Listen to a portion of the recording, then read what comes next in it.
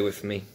Father, this morning we come to your word. We come to see what you have been doing as you've revealed your working in the past to us, always pointing forward to something that you are doing now in and through and around us, Father, and what you will ultimately bring to pass as you accomplish your will. Father, help us to learn and to see. Help us to see above all things Jesus Christ, that he may be glorified not only in our minds as we understand, but in our hearts, and may he, Father, set always on the throne of our lives. May your kingdom indeed come and your will be done here on earth and in our hearts, even as it is in heaven. Father, be our teacher this morning, we pray. For we ask it in Jesus' name. Amen. We're going to now come to what is essentially the end of this section. We have been looking at the biblical overview or landscape, and we saw that there was, if we use this lens of the kingdom of God, God's people in God's place, under God's rule and blessing, that we saw there's sort of 8 periods. See if we can remember them. They were alliterated, right? The pattern of the kingdom in the garden. Then that kingdom perished in the fall. Then there was a kingdom promised to Abraham.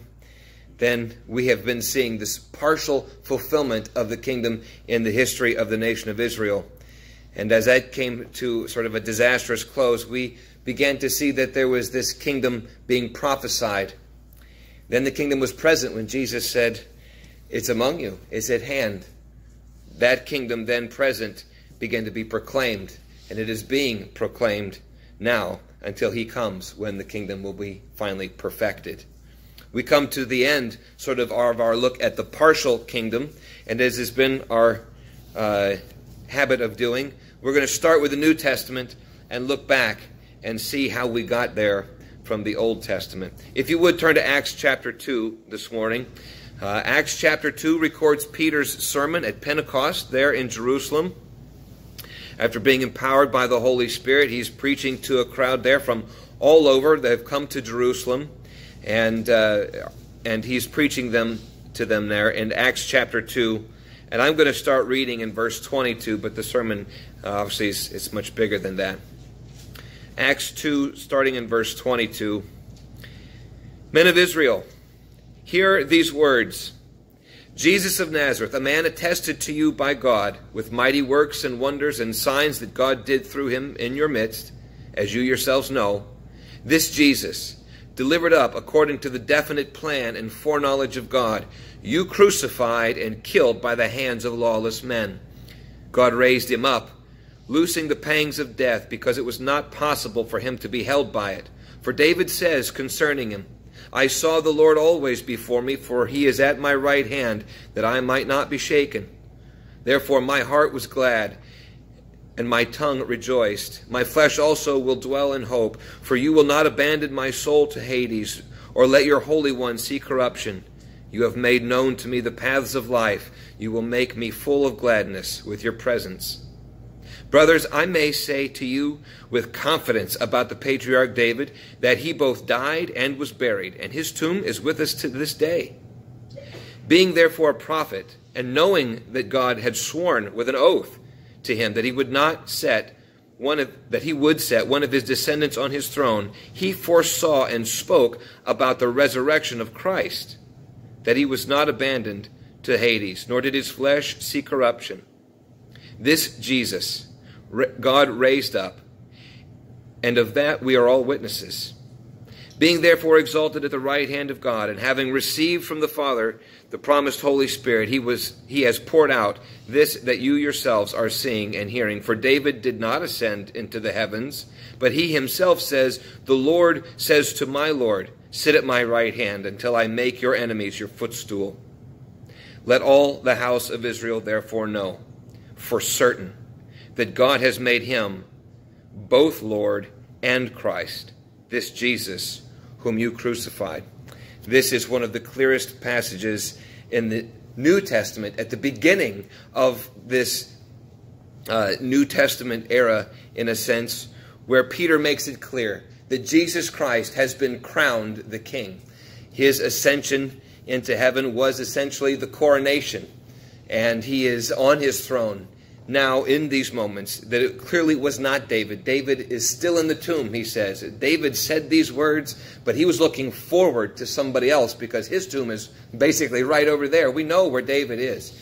This is Christ. Christ is on the throne. Christ is reigning right now from his throne and will reign there until all his enemies have been made a footstool for him, as they are being made right now. And the last one, which will be conquered, is death. And we're going to see, God willing, if we get there, that at the second coming, all enemies will finally be destroyed, and God's kingdom will be consummated. Christ is the King. He reigns right now. We are not waiting for a king to be on the throne. He sat down at the right hand of God the Father. He's reigning now.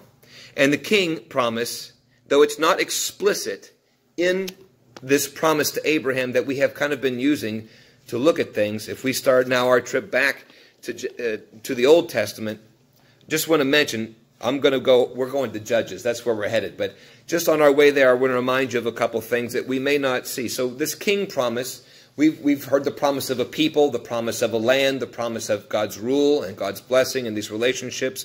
The king promise sort of comes later in an explicit form, but we get little glimpses of it in Genesis. Remember in Genesis 3, when God is talking to the snake, he reminds him that one of the seeds of the woman will come and crush the serpent's head. This serpent crusher, if you will, is sort of a foreshadowing of one who will come and reign and rule. And then again, as Jacob is dying and he's blessing his sons in Genesis 49, there is this promise of a great ruler from whom the scepter will never depart. And he's giving this promise to Judah. And we're going to see how all this plays in. God is the sovereign over all things, always. But he has appointed and anointed human representatives to rule under him for the people. This was Adam. This was Moses, Joshua. We're going to see the judges, these kings, all pointing forward. Every one of those men failed in their ultimate duty to fully represent and rule as a king under God. Eventually, they got too big for their britches, as my grandma would say, and they tried to rule instead of God. That is the fatal flaw of all people who get in that place. Pointing to us the idea that these human being men were always pointing forward to somebody else, something greater, a greater ruler, a greater king who would not fail, who would not be deposed from his throne, who would not bring curse on the people, but ultimate and eternal blessing. I think we know to whom that is pointing forward. And I think maybe you understand now why we started in Acts when Peter says, it's Christ. This guy that we've been looking for since the very beginning, who would be king? Be certain of this. God has made him both Lord and Christ. He is the King and the Messiah, the Savior of all things. God's earthly appointments to this position have been partial. They have been pictures. They've been foreshadowings of this ultimate, what we would call an eschatological kingdom. So if you ever heard about eschatology, that's simply the doctrine of the last things. So when people want to debate or talk about eschatology or study eschatology, they're talking about last things. Often this is called end times, but it's a much bigger thing than just, how's the millennium going to go down? How's Jesus going to return? There's a whole lot more to that. And I might just say as an aside, I think if you haven't noticed already, our understanding of what God is doing here is probably going to lead us to a very different conclusion about how this is all going to go down at the end than what has been so popular. So different from the mythology that millions of people are reading when they buy all those Tim LaHaye books, all these Left Behind books. I think, if you haven't already, you'll be getting a flavor pretty soon that is not necessarily what God has been pointing to. And I hope that if you find yourself at odds with some of these things, that you challenge yourself, that we talk together.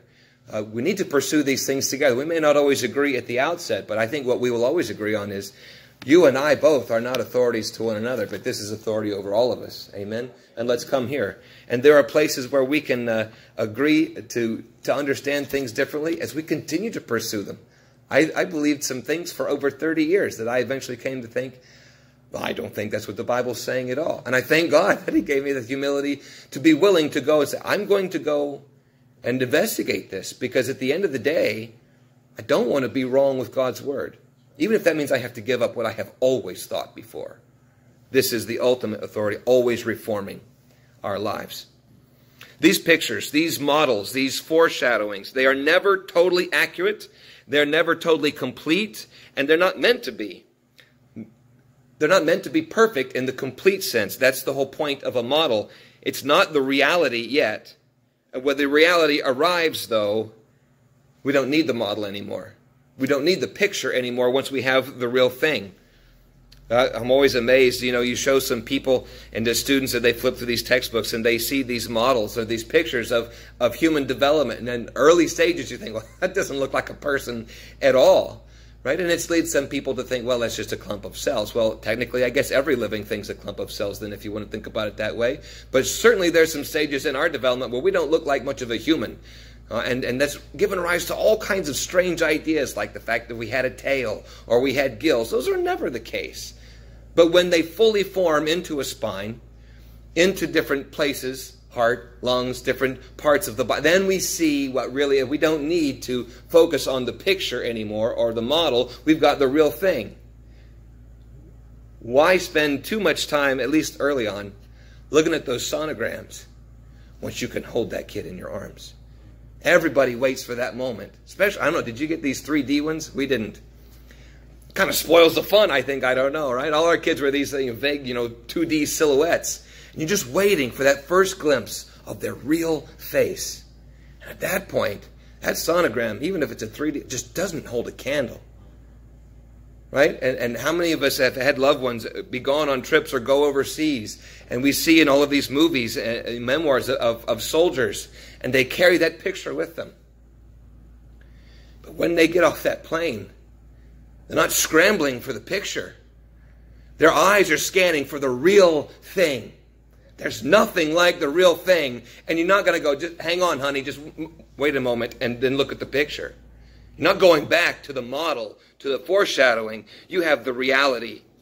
And what we have here in the kingdom of the nation of Israel is a picture. It's a model. It's not the full reality. So let's just see if we can break this apart in some chunks here. So we left off at the end of Joshua. Let's just cover the historical basics and get those out of the way.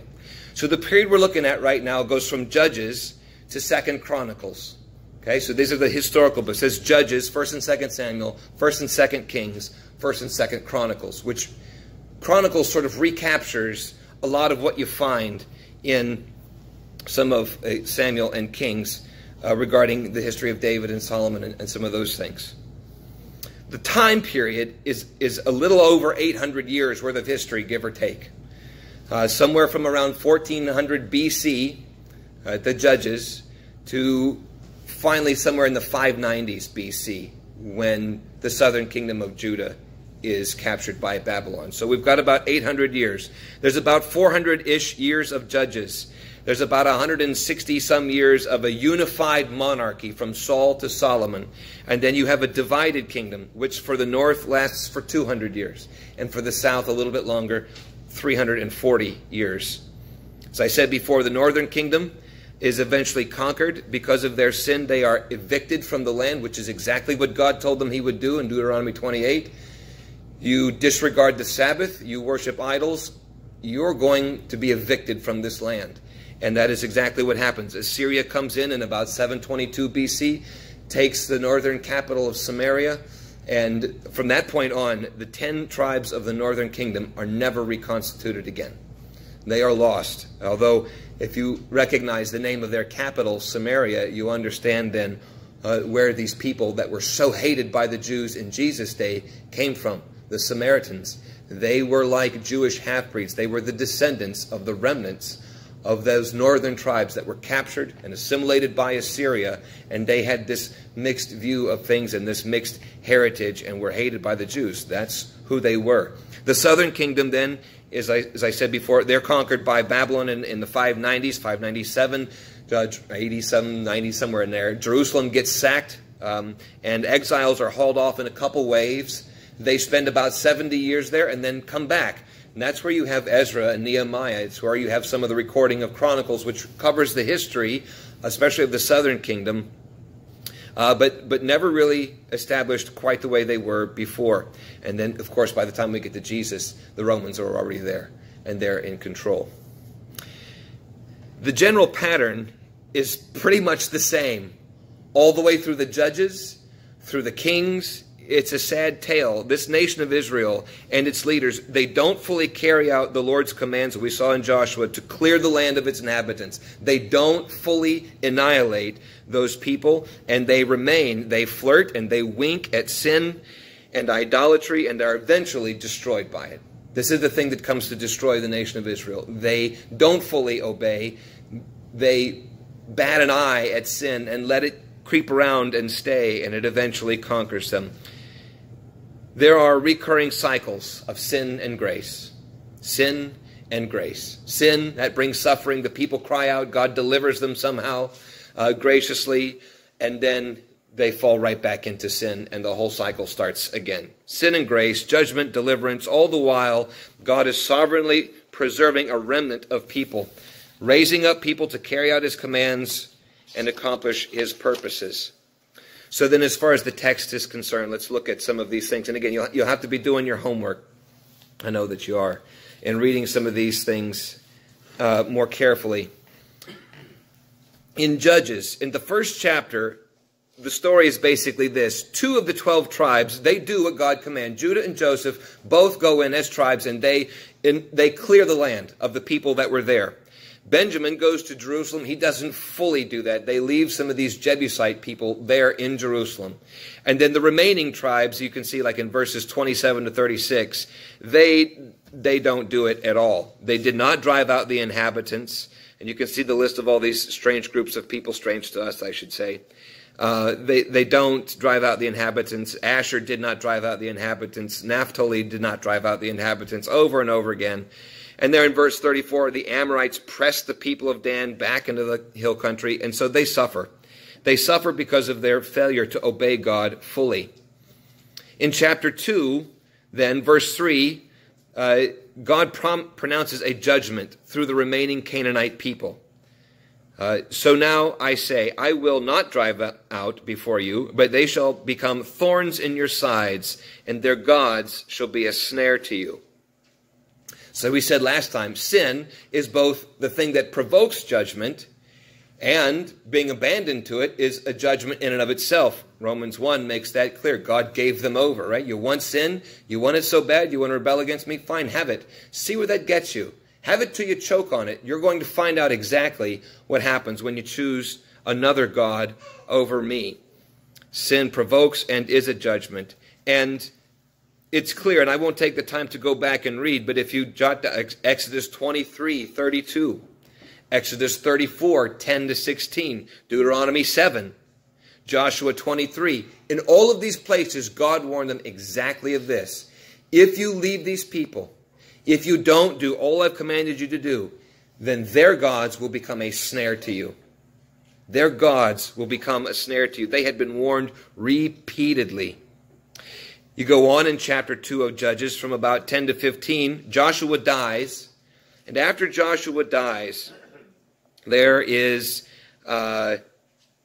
great apostasy. In verse 10, you can see it there. And all that generation also were gathered to their fathers. And there arose another generation after them who did not know the Lord or the work that he'd done for Israel. It only takes one generation. It doesn't take generation after generation until finally God becomes less involved and less a part of a group of people. It only takes one generation.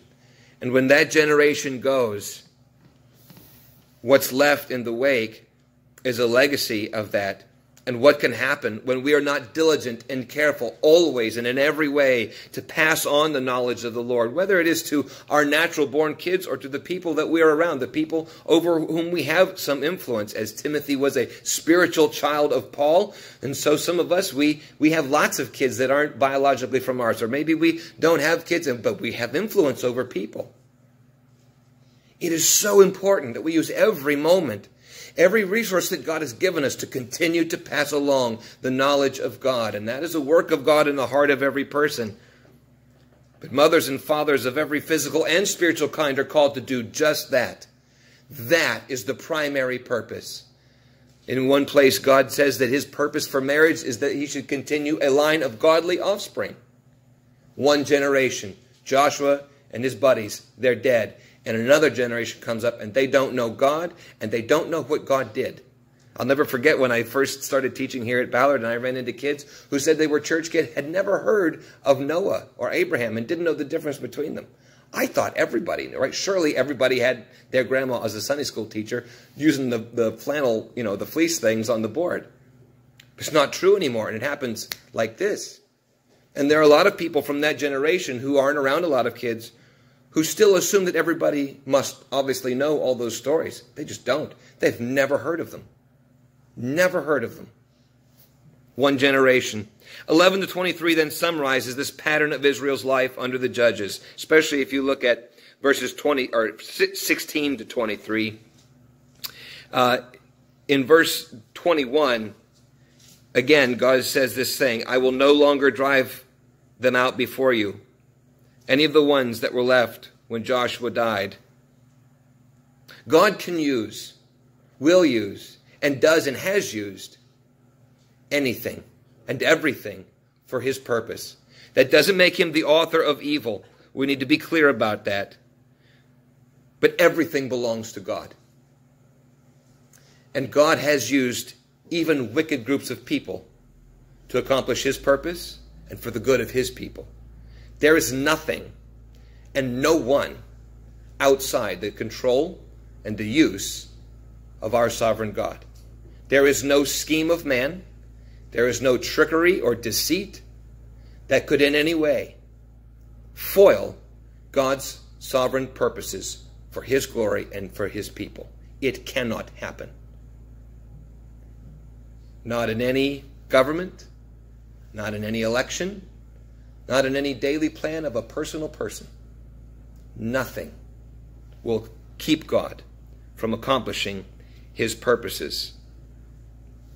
So you can read it there. And what follows after that is this cycle again. These judges who, there you see in verses like 17, they did not listen to their judges, and they whored after other gods and bowed down to them. And soon they turned aside from their way which their fathers had walked, who had obeyed the commandments of the Lord, and they did not do so. Over and over. And these judges, they're popular in Sunday school lessons. They are. We get a lot of character, Bible heroes like Samson and people and Gideon. But this was not a great group of people, right? Jephthah, maybe you were familiar with him. He killed his own daughter, making a rash vow to God that he had this big victory. And whatever comes out of the tent, that's what I'll sacrifice to you. And then out comes his daughter. So he kills her as a sacrifice. Samson, right? He was a womanizing thug is who he was. He was undisciplined. He was sinful. He was prideful. He was a thug. He wasn't a great person. Samuel was one of the greatest judges ever, and he has his own book, but he really is the last major judge as we move into the prophets. But greatest judge Israel ever saw, but his sons were evil. His sons were wicked, and he set them up as judges after him. And so there's a lot to learn, and there's a lot necessarily that we're not going to stop and look at in particular, but when people become their own authority, they make themselves their own idols. It just perpetuates this cycle of sin and suffering and judgment and deliverance. As you look there at the end of Judges, you see basically what happens. This is mentioned a couple times, that there was no king over the people.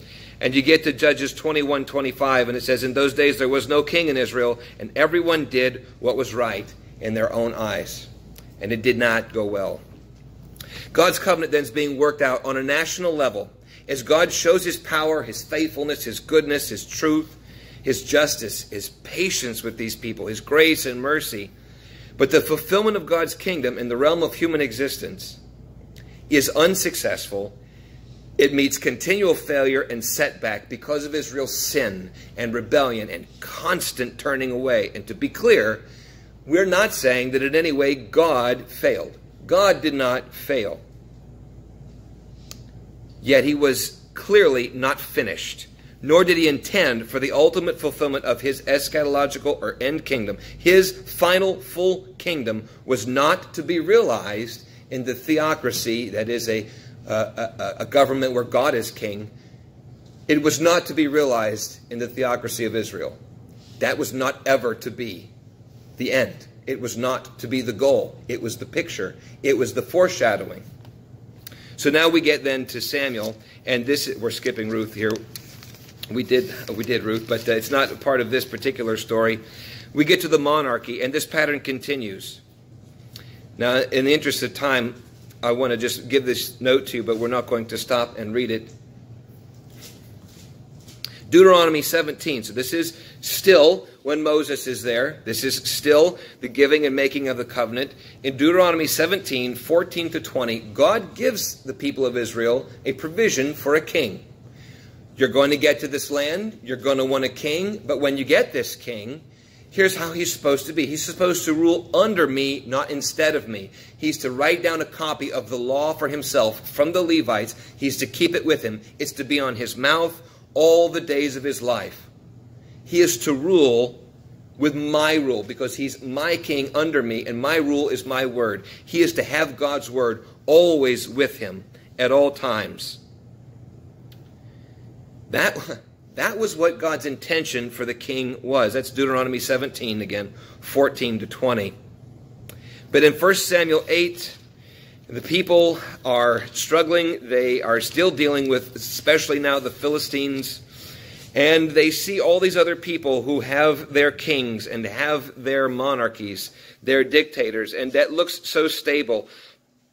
And in 1 Samuel 8, verse 4 said, Then all the elders of Israel gathered together and came to Samuel at Ramah and said to him, Behold, you are old, and your sons do not walk in your ways. Now appoint for us a king to judge us like all the nations. But the thing displeased Samuel, and when they said, Give us a king to judge us, and Samuel prayed to the Lord, and the Lord said to Samuel, Obey the voice of the people and all that they say to you. For they have not rejected you, but they have rejected me from being king over them. According to all the deeds that they have done from the day I brought them out of Egypt, even to this day, forsaking me and serving other gods, so they are also doing to you. Now then, obey their voice. Only you shall solemnly warn them and show them the ways of the king who will reign over them. And so Samuel does. He tells them, listen, you want this, but it's not going to go well for you. This is not how it's supposed to be until you get to verse 19. It said, But the people refused to obey the voice of Samuel, and they said, No, but there shall be a king over us, that we also may be like all the nations, and that our king may judge us and go out before us and fight our battles. They wanted to be like everybody else. They had forsaken their great king. They had ignored Samuel's warning. They had rejected God's rule, and they are going to set on a cycle of forfeiting his blessing. So, how does this monarchy play out? Well, in 1 Samuel, then, you have basically the introduction of Saul. Saul is the first king. And like every aspect of all these partial fulfillments, there are some positive things that Saul shows and displays. There are some positive aspects of God's kingdom, but there are flaws. There are imperfections. That's to be expected. 1 Corinthians 13 says that when the perfect comes, the partial will pass away. Saul, then, he represents the administration of God's rule and blessing via one mediator, one head. He brings the people under one head. That's a positive thing. But Saul ultimately will put himself in the place of God in his position and rules instead of God, not under God.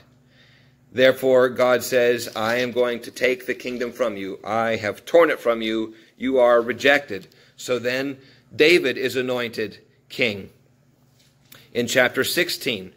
And there is a whole thing going on there. There's all these stories of David. He has a rough start of it. See, he's anointed king before Saul is out of the way. And so he's having to run from Saul. It starts with him slaying Goliath. And we understand that that's pointing forward. So listen, Goliath is not your personal challenge. It's a nice moral of a story, but that's not the point of that story. David is God's representative, God's anointed one, which approaches that which stands and threatens the people of God, and he vanquishes this enemy of God in view of God's people. That is a picture of Christ, vanquishing sin and Satan on the cross. Now, it has application to us on a daily basis, but that is pointing forward to God's ultimate anointed one and the ultimate enemy of his people.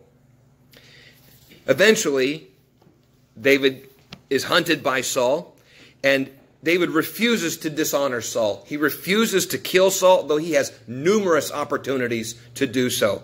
He refuses to reach out his hand against God's anointed king, even though that kingdom had been taken from him. That was God's sovereign choice at the beginning. And so he struggles and he suffers under this rejection, waiting for his own ascension to the throne, being rejected until he can come to his own place.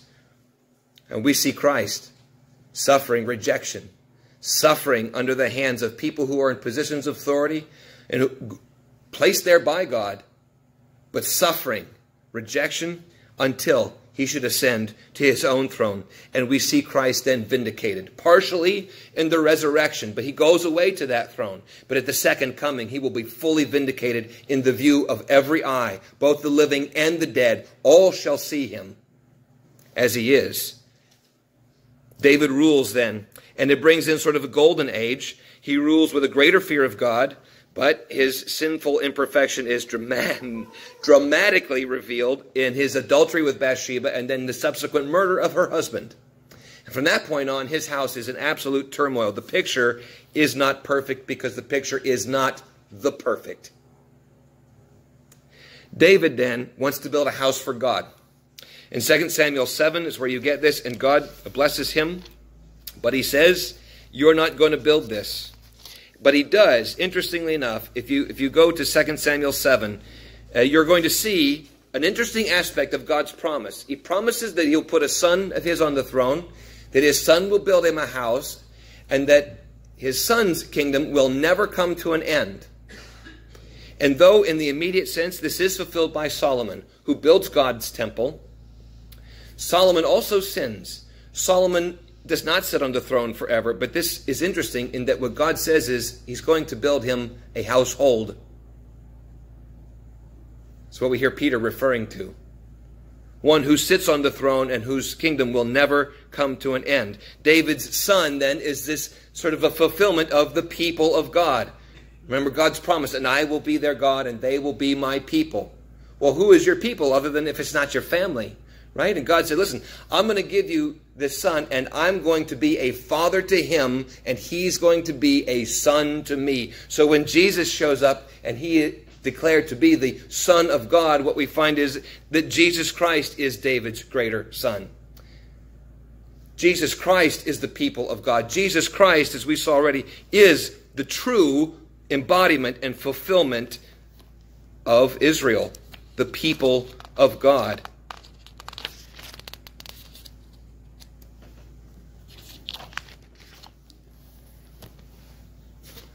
Let's see if we can go quickly here. I want to get to the application. After this comes Solomon. Solomon is incredibly blessed. He continues the golden age. There's all kinds of prosperity, beauty, splendor. This temple is a wonder of the world. People come to listen to Solomon and his wisdom. But he makes an absolute hash out of it. After he builds this temple, even though there's all this prosperity, he forsakes the fear of the Lord.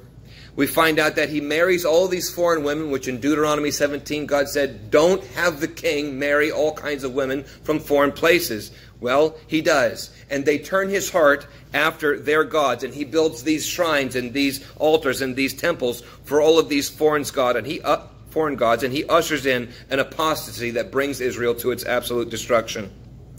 He flirts with evil. He flirts with the world. He flirts with sin, and it results in ruin. 1 Kings 11:11 is where God says, I'm taking this from you. Wasn't David's son supposed to be on the throne forever? Clearly it wasn't all about Solomon.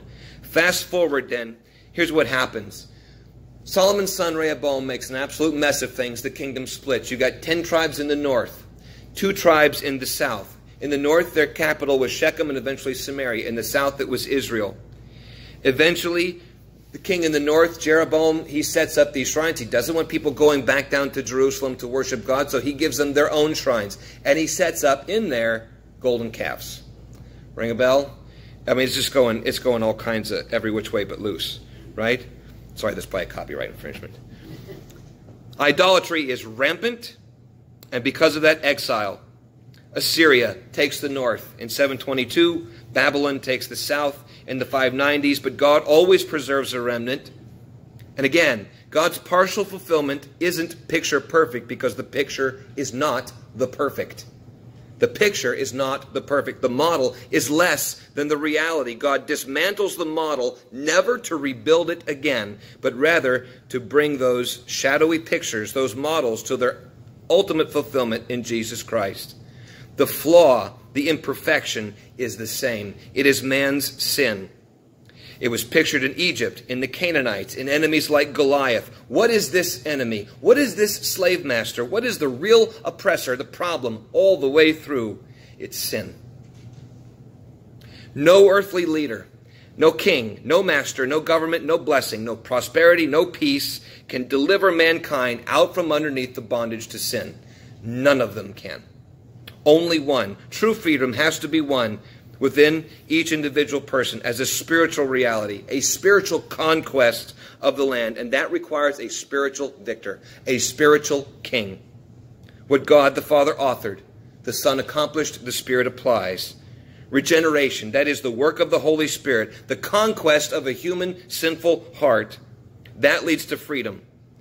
Subsequently, that leads to submission to God's rule, which leads to the ultimate enjoyment of His blessing. I know we're at about 36 minutes now. But if we don't see where this fits into our life, where we have some reason for purpose and praise and action, I think we're missing the point. The realization of the inward spiritual victory leads to a progressive experience of that victory in our lives, which will eventually be perfected when Christ comes. As John said in 1 John 3, when we see Him, we'll be like Him. Not like God's, but we'll be righteous fully. We'll be fully free from the presence of sin in every way. Christ comes the first time as both body and spirit, but He comes to procure spiritual freedom, spiritual victory, blessing for His people by conquering sin first, by conquering the grave. His resurrection and His promised bodily return then assures us that His victory will be perfect. It will be complete. He's going to banish once and for all the remnants of our enemies, sin and death. 1 Corinthians 15 makes that clear. The true enemy is dealt with first, that's sin. In Ephesians 6, Paul says that we don't wrestle against flesh and blood, but against spiritual powers of wickedness that require spiritual weapons, spiritual armor. And then 1 Corinthians 15 is where we're going to end, and then we'll be done. Jesus Christ came in body and spirit into the realm of human existence, and He will come again a second time to complete or consummate His conquest. It's interesting, His name was Yeshua, which is very much like Joshua, who was sent into the conquest of that evil land and didn't get completed with Joshua. But when Jesus came, He will finish the conquest. He's already declared the victory, and He is working out in our lives the annihilation and the clearing and the cleaning of every last remnant of the bondage, every last Egyptian in our heart, every last Canaanite, every last idol, every last sin. And we struggle and we need to go forward, but one of these days that sky will crack open and Christ will come and it will be done, and sin and death and the devil will be thrown into a lake of fire from which they will never emerge, and we will be perfectly clean and holy, just like Him. Let me read as we close. 1 Corinthians 15. Wish I could read more. You've been patient. We're approaching the 40-minute mark. I tell you this, brothers, flesh and blood cannot inherit the kingdom of God, nor does the perishable inherit the imperishable. Behold, I tell you a mystery. We shall not all sleep, but we shall all be changed in a moment, in the twinkling of an eye, at the last trumpet. For the trumpet will sound, and the dead will be raised imperishable, and we shall be changed. For this perishable body must put put on the imperishable, and this mortal body must put on immortality. When the perishable puts on the imperishable, and the mortal puts on immortality, then shall come to pass the saying that is written, death is swallowed up in victory. O death, where is your victory? O death, where is your sting? The sting of death is sin, and the power of sin is the law. But thanks be to God who gives us the victory through our Lord Jesus Christ. Therefore, my beloved brothers and sisters, be steadfast, immovable, always abounding in the work of the Lord, knowing that in the Lord your labor is not in vain. Our Christ is on the throne. He reigns. He is the victor. And our faith in him is the victory. And with that, I ask that we would sing our last song, 402, Faith is the Victory. Let's sing this morning.